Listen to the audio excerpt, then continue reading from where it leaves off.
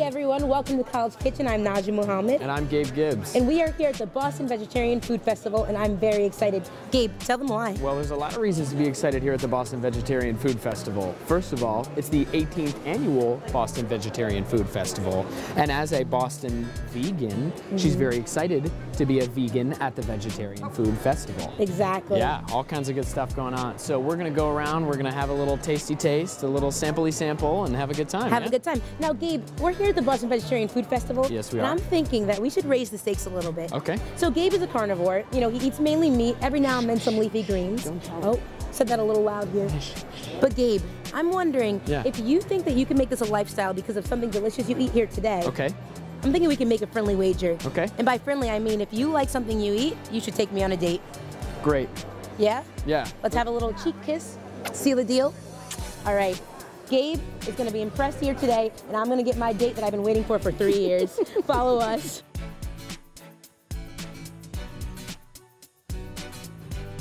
Well, we're here with Robin Adams, who is a part of the committee that threw this whole thing together for the last few years. Is this your first time being a part of the committee? Oh gosh, no. No, oh gosh, no.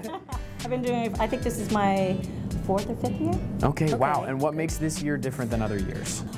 Every year has its own personality. And our personality comes from the neighborhood. It comes from the economy. So every year is a little bit different. And this year we really have seen where we are locally. Is it always here? It has been here for many years. Okay. Which has been a bit of a concern because when we started it was very small, very small. Yeah. And now we have usually 20,000 plus people over the course of a weekend. 20,000 people, that's amazing. That's a lot. If you had to go to one, if there was one, they were like, you only have 4 minutes to run down and get food at one of these places, you would go where and you would get what? Wow. That's big, that's big. Being a chef. Okay. And Game being changer. someone that teaches cooking. Yes. I would go to Gardein. Oh, Gardein. Gardein has amazing products. It's a transitional product. Okay. For everyone that's like, oh, I could never be vegan because I can't give up, go try Gardein. Okay. Because you're going to find out you're not giving up anything. Yeah. No. You're learning wonderful new foods. Robin, I have a final question for you. If you could give any advice to a college student, whether they're vegan or not, on how to eat healthily and live nutritiously, what would that advice be? I would recommend Michael Pollan's book, Food Rules. 3 simple rules to eating. Eat food, mostly plants, not too much. Too much. Not The too much. eat food part, people don't quite understand. I do eat food. That yellow-white piece of rubber in plastic, what food is that? Yeah. That is not food. Yeah. Go back to what you learned when you were a child from your family. If you don't know what it is, don't put it in your mouth. That's right. That's great. Well, thank you, Robin. We're going to throw it to Akriti at Wild Card right now. Bonjour, je m'appelle Akriti Jagmohan and welcome back to another episode of Wildcard. Today we are at Gaslight Brasserie located at 560 Harrison Avenue in the South End. Come join me as I have a wonderful Parisian experience.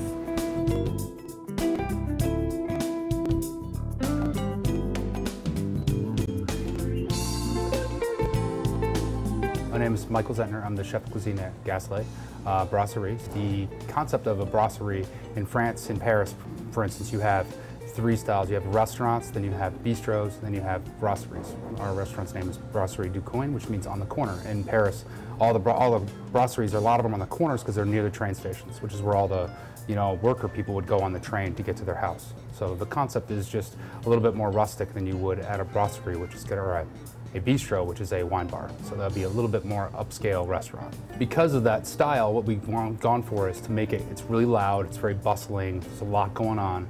The menu prices are a little bit less, the food's a little bit simpler, and like the atmosphere of this restaurant, we've actually brought in a bunch of things from France, like the floor, the tiles, all this kind of sequence that's happening here is all specifically designed from places in Paris.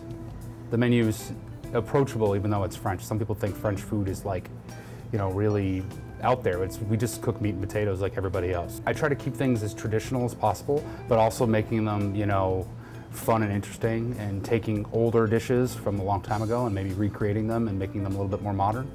We also make all our own charcuterie. We do lots of different things like that. I probably like the pork chop the best, if I had to choose. It is very good. It's Berkshire pork, a sauce out of the trimmings from our bacon that we make, so it's a very good little dish. So. This right here is Gaslight's famous pork chops, topped with caramelized onions, baked potatoes, and spinach.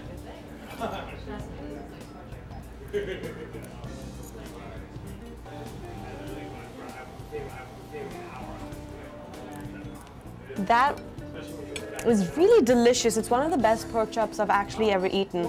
The juiciness of the pork is fantastic, and it just has the right amount of salt to be balanced out with the spinach, the salad, and the potatoes, especially with the caramel onions. Gaslight is a classic Parisian brasserie that is perfect to go out on a date or enjoy a great meal with friends. Menu items include the classic steak frite, sweet potato ravioli, and the delicious duck confit. With many aspects of the restaurant brought in from Paris, it cannot get more authentic than this. At Gaslight, a good time and a great meal is always guaranteed. Spend a lovely time in Paris, except in Boston. Be sure to check out Gaslight Brasserie on Facebook and Twitter. Thank you for joining me here on Wildcard. I'm your host, Akriti Jagmohan, and I hope you have a wild day. Adieu. Hey guys, welcome back. We're here with Sam and Adam from Veggie Galaxy, and we're super excited. Today they're passing out some vegan mac and cheese, so we're really pumped about that. And so we've got a couple questions for you guys. Hopefully you guys are ready to rock. Our first question is, what makes you guys want to come to a festival like this? I guess the real reason that we come every year is we think there are still a lot of people out there who don't know about us. So okay. We want to have that presence and let more people find out about us. That's great. Absolutely. Come to the restaurant. Cool. Awesome. Cool. And now I know that you have vegan mac and cheese, and I am in fact a vegan. Are there a lot of vegan options on your menu? Almost everything on the menu is vegan already. Anything that's not can be made vegan. Good, Okay. good, good. And now Sam, what is your favorite meal on the menu or dessert? My favorite thing is the Kendall Square Burger. Okay. Ooh. I prefer the black bean burger personally, but then you get onion rings on top of it. Yes. It's like a red pepper puree with Yeah. garlic mayo. Yeah. Really good. And if you were to take someone on a date, would you say that Veggie Galaxy is a good place for that? Oh yeah, it's a great place to go. Yeah, it has a diner vibe. It's like Good, I love it. And now, where are you located? If someone wants to go to the restaurant and just eat, have a date or something, where would you go for that? Veggie Galaxy is in Cambridge. We're right in Central Square, right near the T, so it's pretty easy to get to. Okay, Cool. Awesome. All right, now question of the morning.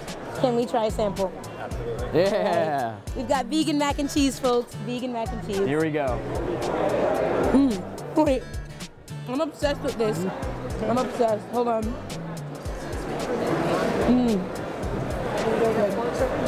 Very good. I like it a lot. That's the only bite that you get, and the rest is mine. Well guys, we just had a great time at Veggie Galaxy here at the Boston Vegetarian Food Festival. We're gonna toss it now to Ben over at Green Goods. Thanks guys, Ben Stoll here once again for Green Goods at one of my favorite restaurants in Allston, Root.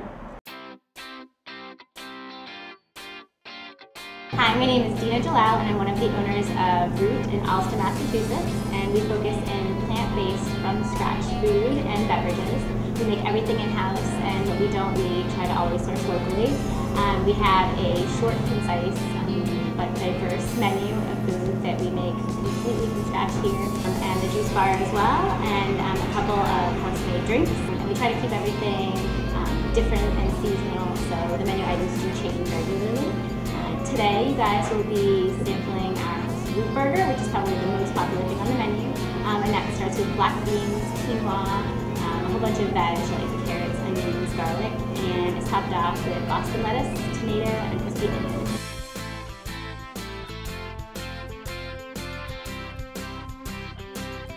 An absolute explosion of flavor and texture. You have the crispiness from the onion and the juiciness from the onion itself. It adds a lot of depth into the flavor and texture that are going on. What I love the most is obviously the burger itself, because you can actually see the beans and the different veg that's inside it, as opposed to just one that you can pick up from the grocery store that looks kind of like a paste.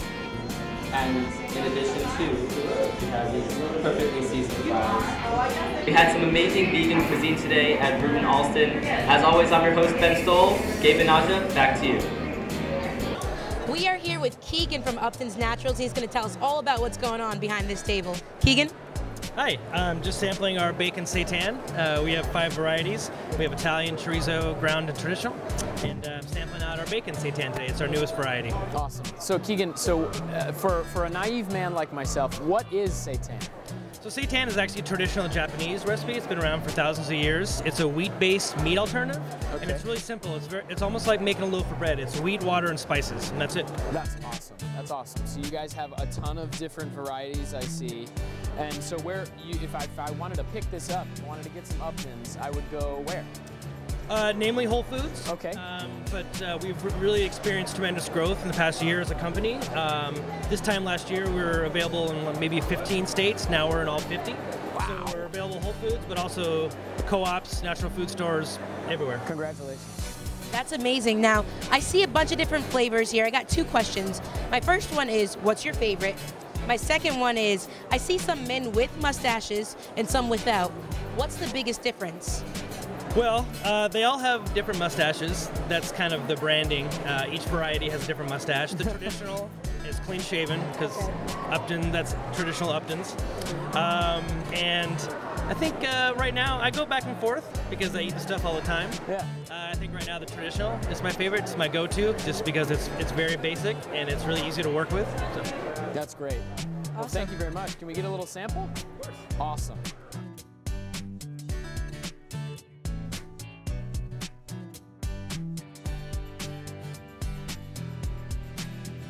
So we're going to toss it out to Man Food right now. So what's going on over at Man Food? Some real bacon, probably. Hi, welcome to College Kitchen. I'm your guest host and resident pizza expert, James Donner. And on tonight's episode, we're visiting Pinocchio's Pizza in Harvard Square, a place legendary among Harvard students. And tonight, we're going to see if it lives up to the hype.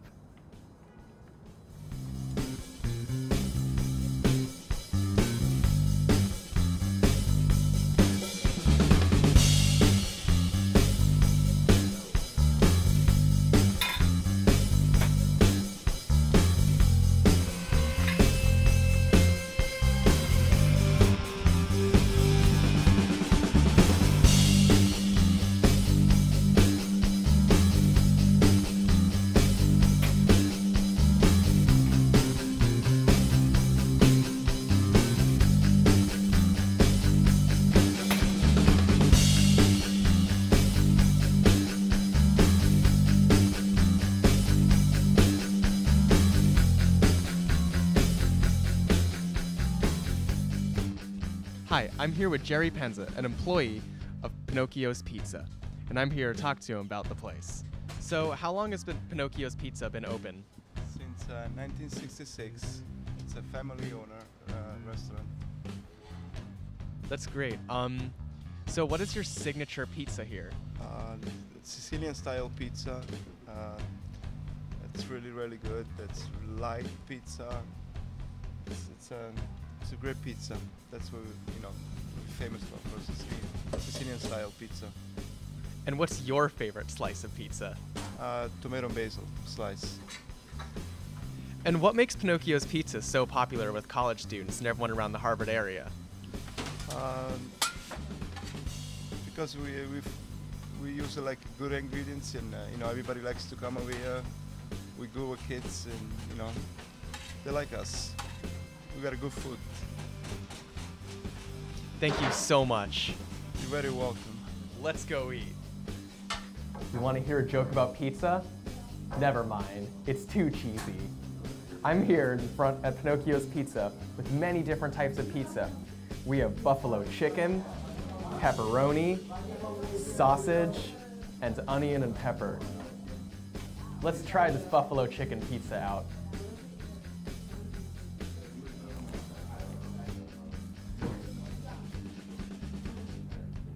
Wow, you can really taste the crispy dough and the blue cheese and the chicken and the buffalo sauce.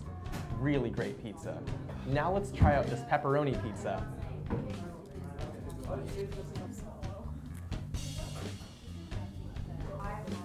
Whoa, you can really taste that sauce. And the pepperoni sausage, incredible.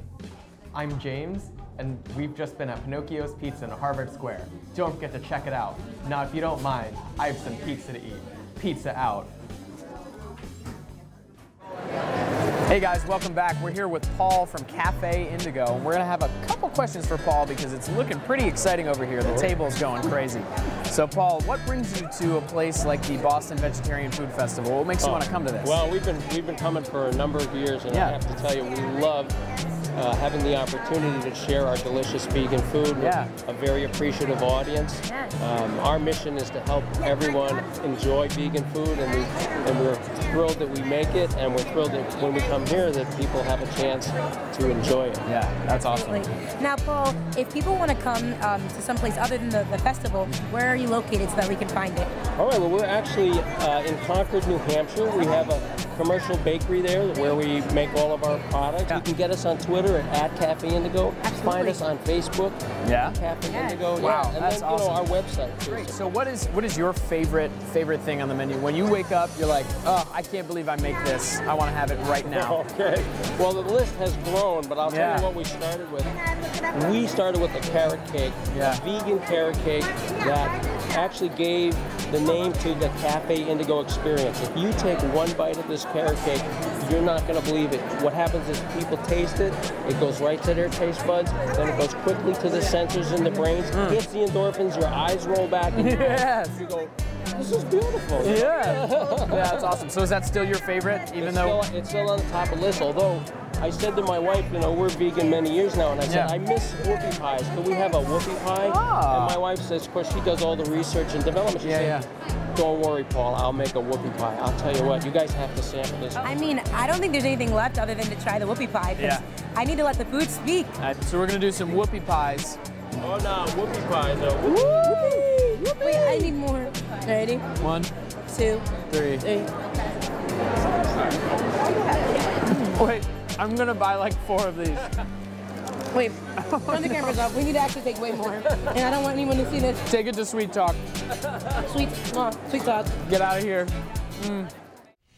Hey guys, I'm Kyle K, and you're watching Sweet Talk on College Kitchen.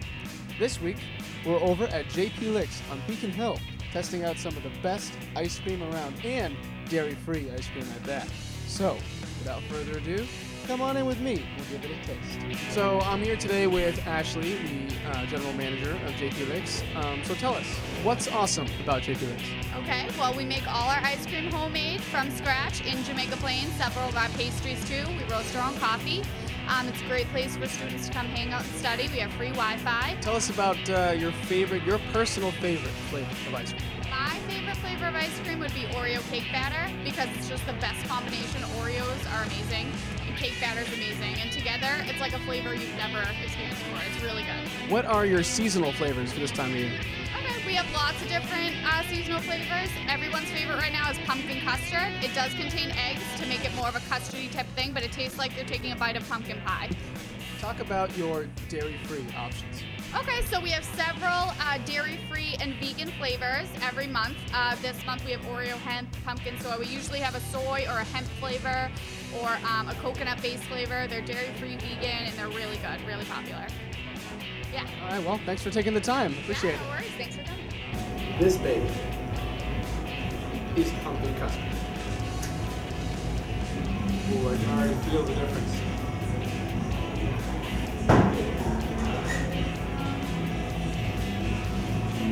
Oh man, this baby tastes like pumpkin pie. I mean, this is something, and as you remember from the interview, this one's made with eggs, so it's very creamy, dense, and I love it. This last one here, Oreo cake, fat.